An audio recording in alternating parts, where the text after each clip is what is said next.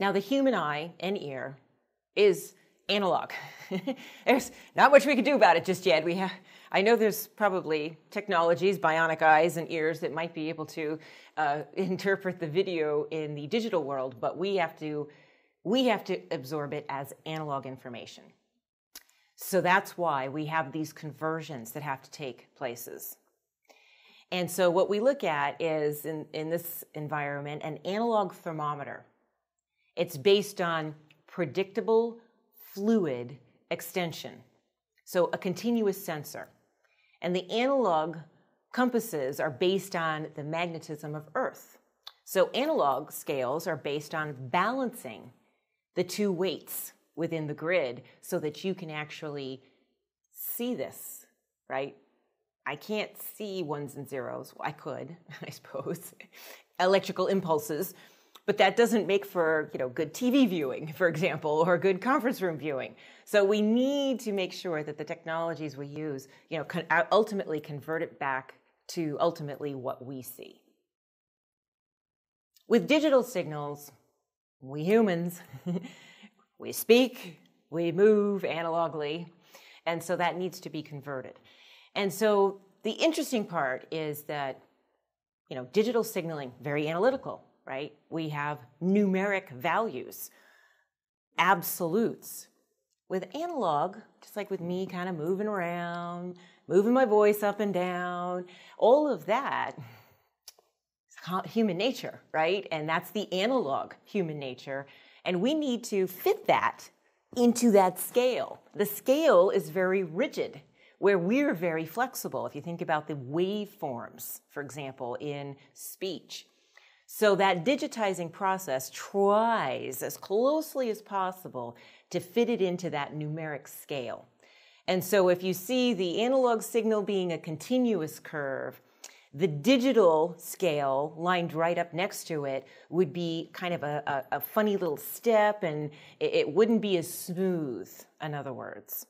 And so there are different encoding formats that help smooth that hard step into, or close to, as much as they can, the curve for that smooth experience.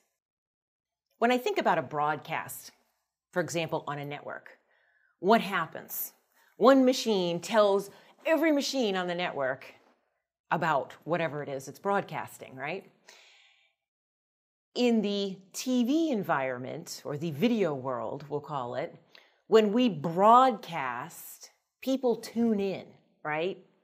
It's not something we're forced, well, some might say we're forced, but we have to choose to turn the power on to actually watch the TV. So that action alone gives us free will.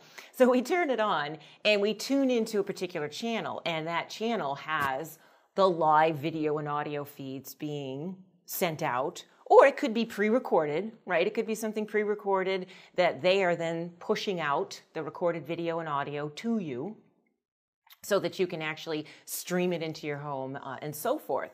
So truly the definition of our video broadcasting is the distribution of video one to many, right?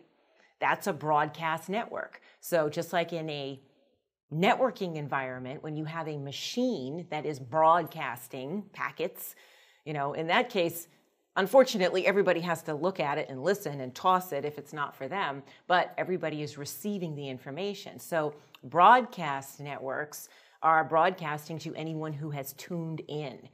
And the first broadcast networks were air-based, using, yes, antennas. Now, some of us have gone back to that. If you're trying to unplug and you want to pick up the HD signaling, you might have different antennas and things that you are actually using if you're trying to unplug, as they call it, from some of the pay subscribing services, we'll say. So, and video broadcasting can support, like we said, both live and recorded video, that, like a movie, that gets sent out to you at a certain time, date, and channel. Well, I mean, nowadays, throw in the ability to have on-demand and DVRs or TiVos, whichever you're using, to record this information. You can watch it whenever you want to, but video on demand is a technology that allows the providers, again, to have this information ready. And again, if you tune into it, I want to watch that program, then that will then stream down to you.